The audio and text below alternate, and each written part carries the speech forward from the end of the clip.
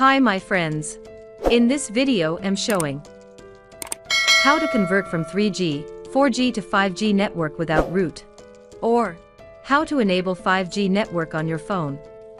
But remember to do this, your phone must be supporting 5G network, if not then you can switch to 4G.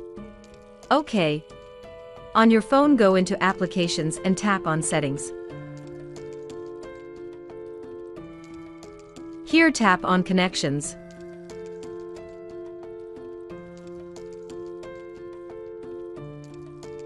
Tap on mobile network. Here select network mode. Then if your phone supports 5G or 4G network, here you will be able to change it. Okay, after doing that the network will switch automatically. Now here up you can see my phone is in 4G network because it's what it can support. So that's how we can enable it. Thank you for watching and don't forget to subscribe, like and comment.